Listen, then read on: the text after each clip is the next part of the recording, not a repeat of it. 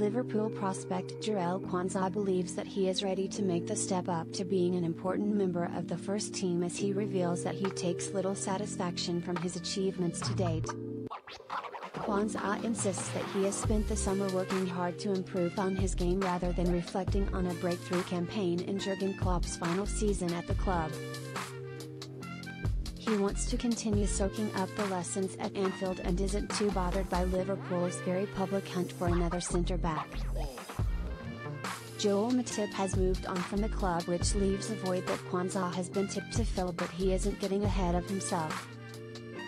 "I was waiting for the moment for it to click and stuff like that, but I don't think I'm going to get used to what happened last season," Quansah told the club's official website.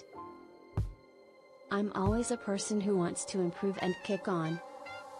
I look at the positives and the negatives, and I just try to take it all in and try to improve for the next season really. That's what my reflecting sort of told me. It was just about how to kick on and how to be the best version of myself. It's more of the same, and to just keep improving. Like I said before, try to be the best version of myself and just keep getting better and better on the training pitch and being a sponge and taking everything around me that I can." Quansah says that little will change about his approach to the game as he prepares to try and impress the new Liverpool head coach Arne Slot. The defender feels this won't be any great change of pace, as his last few campaigns have been all about impressing those in charge and earning fresh opportunities. "To be fair, I've had to do that in the past few seasons. It's not too much different," he added. "You always have to impress, and there's always different styles they have to implement and you have to get used to. It's just adapting to that really and trying to implement his game plan. It's good.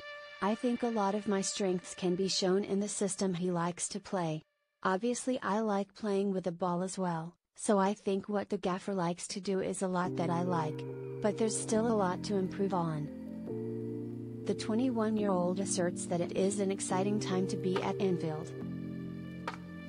"There's so much to look forward to," he stated.